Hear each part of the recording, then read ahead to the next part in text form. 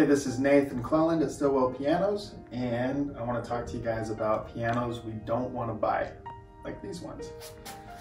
This piano here is a Zimmerman. It's not a brand that we wouldn't buy, but this is an older one. It's really just the condition of this piano that makes it a piano that we wouldn't buy. It's older. I think this one's from the 70s. It's just really beat up. Big chip out of the leg. We want to see pictures of that if you got a piano to sell.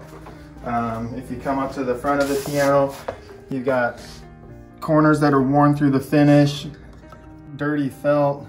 Up on the top of the piano, old looking bass strings. When these are new, they look like pennies do, real shiny. If I ask you to look for cracks on the soundboard, that's this big piece of wood right here. So you're just looking for dark lines or obvious separations in this wood here or here. With upright pianos, we get a lot of people that contact us with pianos like this, and they're telling us how pretty they are. It is pretty. It's got a nice wood grain to it.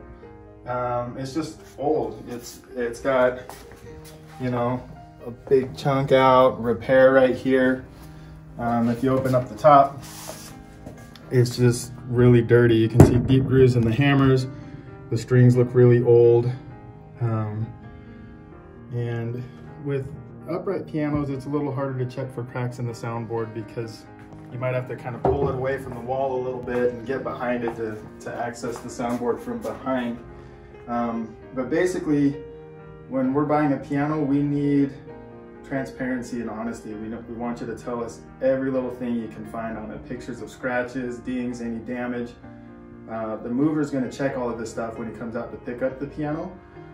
So if he finds stuff like this, he's just going to walk away from it, and we're going to waste everyone's time. So that's pretty much it. If you've got any other questions about what we're looking for when we buy pianos, you can email me at nathan@stillwellpianos.com or give us a call at 480-207-6645. Thanks.